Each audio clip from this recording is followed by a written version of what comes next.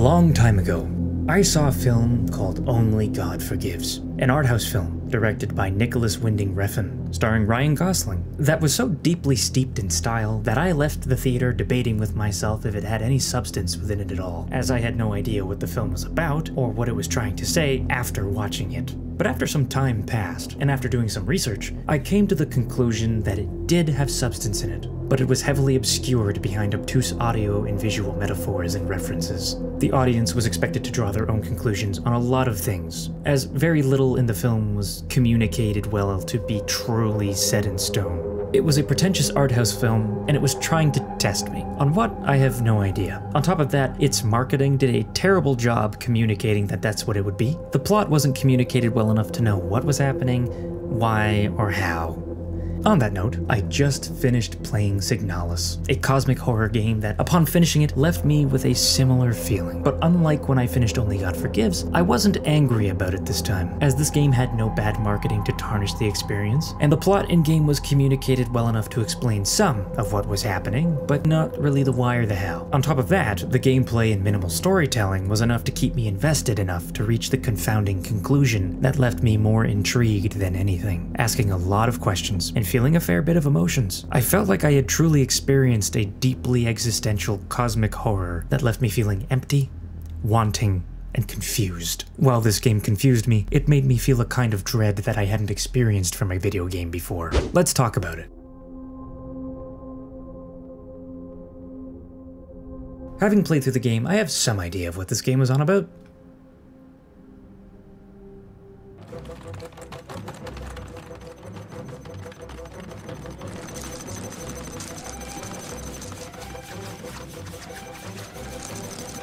Okay, so this story is very hard to explain, especially without making a 2-hour-long video essay. And as far as I'm concerned, this guy already did that, and he did an exceptional job. He only has about 4,600-ish subscribers as of me recording this, despite making one of the most well-put-together and interesting deep dives I've watched in a while. He states in the video that it took him 6 months to make. That is commitment. I'll leave the link for you in the description. Go watch it, subscribe, and like it. I'm also going to recommend this video as the complete opposite. It's very short, very sweet, and it is a very inaccurate, shitpost-fueled summary. Summary. We're surrounded by fish. Horny fish. You know what that means. Fish orgy. I really like this game's community. After playing the game and having understood some of it, and then watching the deep dive, and then thinking about it some more and letting it gestate, my head still hurts. Anyways.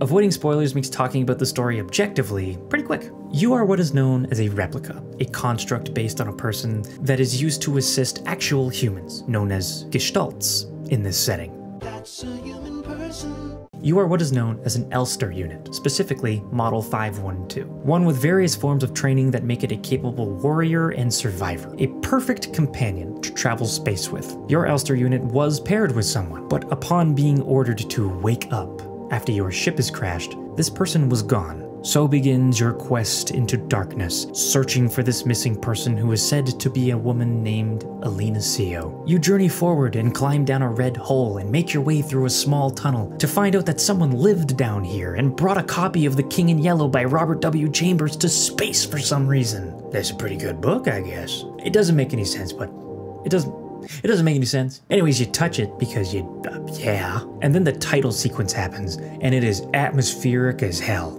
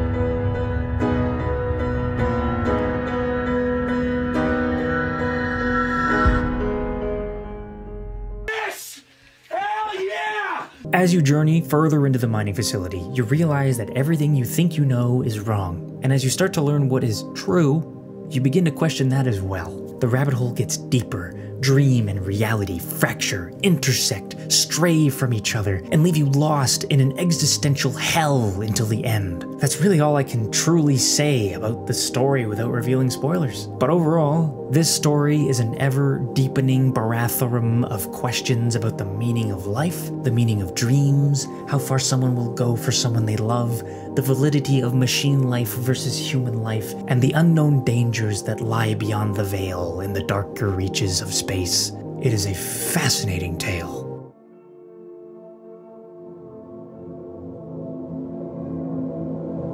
This story is the most confusing thing I've ever played through, I think. I'm not saying this is a bad thing. This game is a cosmic horror experience, so you can kind of throw having to make sense out the window, especially if you're diving into the depths of peril, horror, confusion, insanity, and reality bending that can come with this genre. Having just finished the game, I can tell you that it was definitely an experience worth having, especially if you want to be challenged. This game did some very interesting things with every tool at its disposal to make you feel unsettled and as if everything going on around you was just wrong.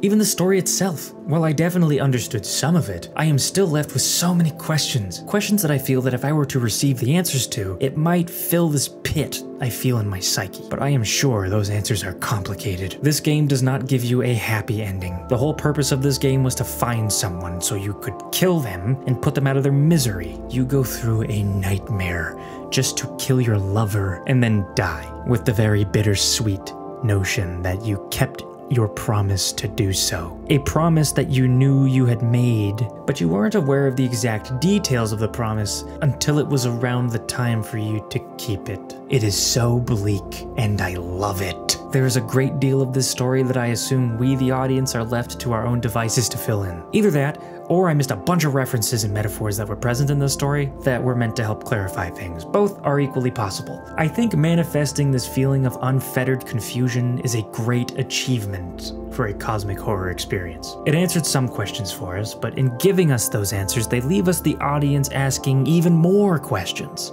I feel like I was trapped in an art house cosmic horror film with a well-researched, poetic, and depressed mad genius of a director in the chair whose friends all tragically died in a plane crash the day before writing it. Oh god, there are more endings, and they are also all depressing as well. So much so that the ending I described was the cheeriest of them all. Dear God. Signalis is a somber and unsettling experience. A quote that appears around the halfway point of your journey is, "Perhaps this is hell." As I mentioned in my Darkwood video, I'm someone who is fascinated by other people's interpretations of what hell could be like. It fascinates me because I have a fantasy setting that I world build as a hobby, and hell is a part of it. But the version of hell that Signalis presents is something that I am enchanted by. The concept and story of this game captivates me. This game opens up many facets of dread within body horror, existential and cosmic horror, but for me, the game truly unsettling me comes from the lack of stability of what was happening around me and within Elster's mind. It makes the world itself feel uncanny. Like the facility you are in is a liminal space between the real world, a dream, and hell. These worlds collide on screen and are communicated to be around you in many ways through sudden location shifts, sudden frequency shifts on your radio playing dissonant, unknowable sounds in your ear, your screen being crowded with various visuals you can't interact with, obstructing your sight, how at any point the floor can be ripped open and a monster can crawl out of it. In this version of hell, nothing makes sense, nothing is familiar, nothing will help you understand it, lest you dive in completely and lose yourself. This game achieved a level of cosmic horror I have never experienced. I ended the game with one thought about the experience rattling around my head. Everything you thought you knew is wrong. Everyone you loved is gone. Everything you planned was for naught. Things will never be the way that they should. You can change nothing. You are alone, and death is the only escape.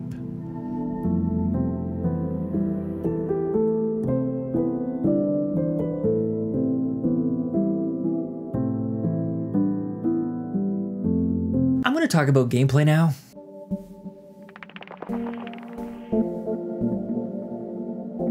The gameplay of Signalis is designed to replicate the feeling of early Resident Evil titles, with a top-down view, slow, laborious movements, and lots of exploring and scrounging for ammo and items to complete puzzles. Getting used to the movement is a big step to saving ammunition, as you can dodge around your enemies that also have slow and heavy movements. There isn't much to say about the gunplay other than that it is rigid by design. It really ramps up the horror of having a crazed maniac zombie thing coming at you when you have to take a good couple seconds to raise your weapon and line up a clean shot. Also, with most of your enemies, you have to weaken them to the point that they tumble to the floor and flail wildly, leaving you the opportunity to stomp on them to finish them off. Everything in this game is designed to make you take your time and be methodical, but the plot and your dwindling resources are demanding that you get to the bottom of whatever this messed up rabbit hole is as soon as you can. The enemies in this game are designed perfectly within the game's themes, and they are treated with the utmost seriousness. The enemies in this game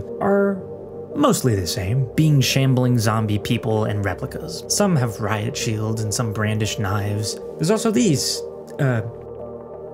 things. But there are exceptions, being the bosses. The final boss, who I won't dive into, and these hulking monsters. The mining robots being piloted by replicas who've lost their sanity and been corrupted. These lumbering hulks will mess you up if you're not careful, as you cannot be overconfident when you are within mining laser distance. The cutscene when you're first introduced to them, I never thought I could picture what somebody's soul melting away might look like, but I think I could now. Thanks, Signalis. Dear God. There's more. No. Oh, by the way, there's also these. That's gonna kill me. That's real. That lives with us on Earth. Signalis truly embraces older video game inventory mechanics by having 6 slots that you can put anything in, no matter how big or small. It can be tiresome sometimes to only carry 6 things, as you have a lot of backtracking to grab items if you've found too many of them along your trip to where you're going, which you most certainly will. All I will say is that in a mining facility, it is strange that nobody had a backpack that I could equip. Look at Elster, okay? She doesn't have many pockets. Come on now. A backpack would have been immensely useful for these units to carry around stuff if they needed to. Anyways, backpack and backtrack tangent aside, I love games that have inventory management systems, and Signalis does, despite it being a pain at times. Managing bullets is hard work in this game, as you do not find very many of them throughout the story. So not only do you have to get creative with your movement to save ammunition, and to face the horrors head on by dodging them, when you inevitably make a mistake and get hurt, you better believe you are questioning whether or not to use the healing items that you have, because yes, you don't heal automatically. I know this story is a somber, bittersweet, cosmic horror masterpiece, but something that feels truly, deeply, unbelievably bad is finding ammunition for a gun that you're not carrying at the time. The true horror of Signalis. Ammunition. Either you don't have room to carry it, or you do, and then you have to go run back to the safe room, or risk happening across a story progression item and having to destroy the ammo you just found to make room for the story item. It feels very bad. The menu, however, for the inventory is so cool. It is a neat contraption that feels like a mixture of a Pip-Boy and an old arcade machine that has a really cool interface that you navigate with your keyboard. It's one of the coolest inventory menus I've seen in a while, and its design immersed me into the setting further. While talking about the inventory menus, I just want to quickly touch on the map system, which is also pretty good when it's allowed to function in the story. That is, because there are certain areas where the map just straight up doesn't work. Not like as a bug, but like by design, the map just straight up doesn't work. The only complaint that I have with the map system in this game is that when you're looking for that last quest item, and you think you've checked every room 1,000 times, and you have, you don't just think it, you have in fact checked every room 1,000 times. There's no indicator to say that the room is all clear. It's the same problem I had in System Shock. Thankfully, it didn't last as long as System Shock, but it still happened. If they did make some sort of system to improve the map system by somehow letting you know that you were done searching a room without giving you spoilers, it's a difficult balance, I'm sure. It may not even be possible, but yeah, it kind of sucks. All I know is that running through the same rooms over and over again is not necessarily the best time. Long story short, the best piece of advice I can give you for this game is search every room thoroughly, and then write down that you've searched that room thoroughly. Make sure you mark down if there's something in that room that might need you to come back. because the game is not going to help you. Important note, the safe room boxes. They transfer items between them as if they have portals between them, so don't worry about transferring items box to box physically. If this game didn't have chest portal functionality, it would probably not be regarded so highly. So overall, the inventory system, while I typically like these kinds of systems, the amount of limitation feels kind of bad, and I know it would feel a lot better if maybe like your held weapon didn't count as being in your pocket, or if you could just find additional pockets. I know the developer is really big on the number 6 in this game as it appears fairly regularly, and as we all know, which is why I had the thought that this game was related to hell before the quote I mentioned earlier flashed on my screen. I understand if the developers didn't put in extra pockets because of the motif of the number 6, and I would respect the commitment to the themes of a descent into hell if it just didn't feel as bad. Which I guess is the point, you know, hell isn't super convenient, but towards the end of the game, especially when you get to the part where there's a puzzle involving tarot cards, this inventory system is gonna make you want to slam your face on your desk. Speaking of puzzles,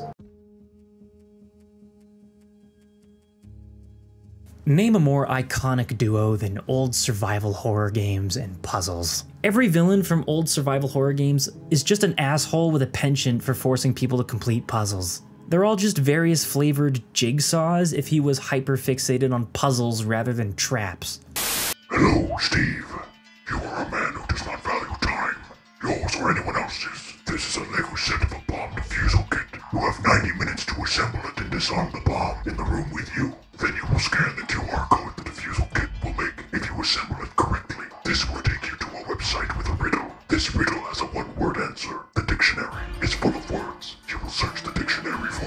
SIGNALIS being a love letter to those old titles, it of course has a bunch of puzzles, 90% of which are puzzles that did not break my immersion and were fairly satisfying to complete. But there were some that shattered my immersion completely. Old lockboxes having a puzzle to get in makes sense. Finding codes for safes is fun and makes sense. Key hunting is fun and makes sense. The radio frequency puzzles made sense and were my favorite. They were cool. I haven't seen anything like that before in gaming. But having a room installed in a mining facility that uses the notes of a madman's dreams to align tarot cards in a specific pattern on a projector to shine an ultraviolet light on them to reveal hidden symbols that determine a specific lunar cycle to open a door that is on the other side of the facility is a bit fucking much. In my System Shock video, I mentioned that I typically don't like puzzles. One of the main reasons why is because they often pull me, the player, out of my immersion from the game and leave me asking, very simply, what the fuck? Who would build this? And why? Is the puzzle I just mentioned a great puzzle? No. Should the corporation in the story that funded the construction of the mining facility, in a future where I assume resources are scarce due to the fact that they are establishing mining facilities on distant planets, explode the man or machine whose idea it was to sacrifice a good chunk of company dollars and resources to have a fucking chuckle and build a puzzle? Probably yes. In the various corporate meetings that they held, did they discuss building puzzles or did they discuss their bottom line? Let's be real, corporations only care about money. You know, I wish we got to see what was on the other side of that moon door. I really do, because it's pretty clear you get teleported into a different environment. You end up in the room you stumbled into at the start after crawling through the small tunnel in the red hole. There is no way a corporation that spends untold amounts of resources and money to make a profit would waste money on having a room hidden behind an elaborate puzzle where you can read The Yellow King by Robert W. Chambers. It would just be a little bit much. So overall, the puzzles were fine.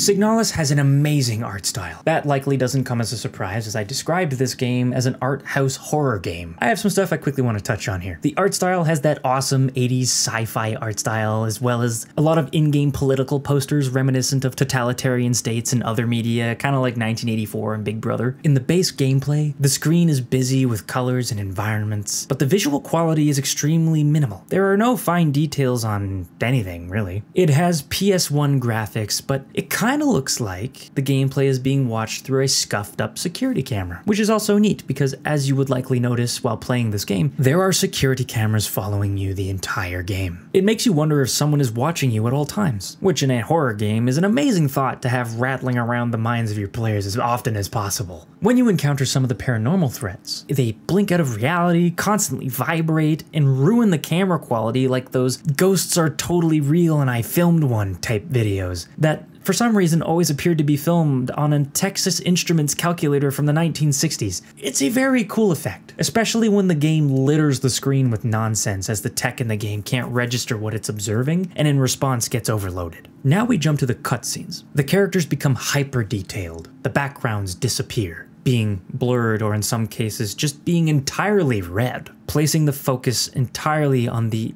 often distressed expressions of the characters' faces as the world around them ceases to make sense and be recognizable. The game makes a lot of references to historical paintings, and the paintings that they show are obviously beautiful. They can come out of nowhere sometimes though. Overall, the visuals in Signalis look awesome. They interact with you, the player, they direct your focus where it needs to be. They make sure you ask questions about the game because of its style, and they refuse to fill in the gaps that could otherwise be filled in by your imagination. The visuals in this game are amazing.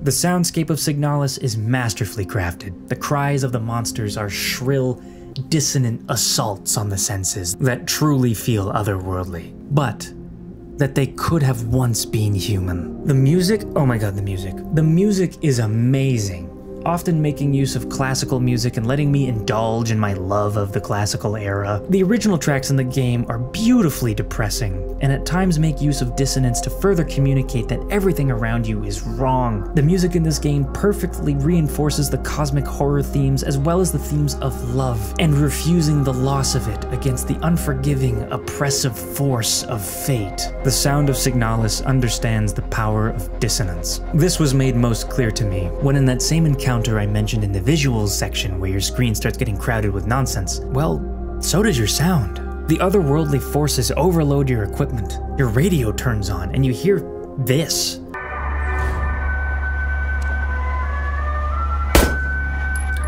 One of my favorite sounds in the game is the ominous save room noise. It's so good. Why am I so afraid to save my game? What is happening when I do that? This game attacks as many of the senses as it can, and the audio is another battleground this game's horror forces you onto. Especially when you get to interact with the audio in the gameplay through some of the puzzles, the previously mentioned encounter with the visuals and audio nonsense, or just distorting the once beautiful music and turning it into a herald of horror and suffering.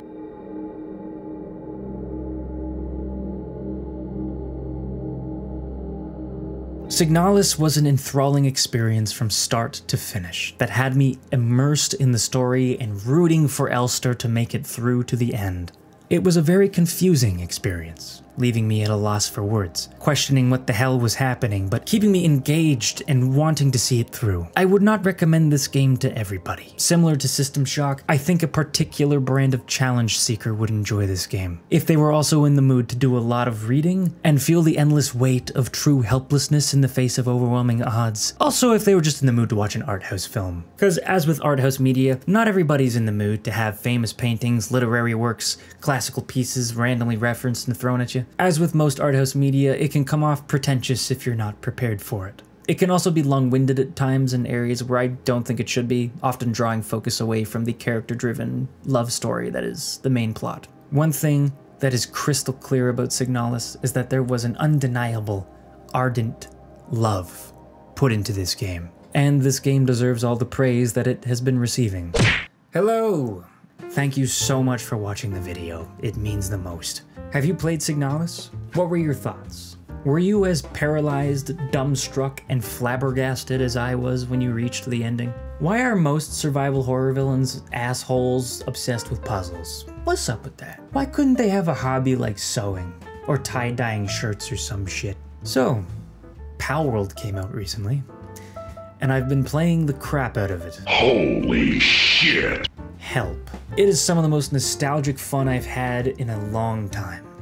It's what my 8-year-old brain always dreamt of when I was playing Pokemon. What games you guys all playing right now? Let me know. I'll read all your comments. If you like the video, give it a like. And if you want to see more from me, go stare at paintings and ponder the meaning of life and then get interrupted by zombies and then fight them and kill them with the subscribe button for me. Thank you again so much for watching. I want you to stay safe out there and have the best day you can. So I got a new camera, and what's really cool about it is that I can do this.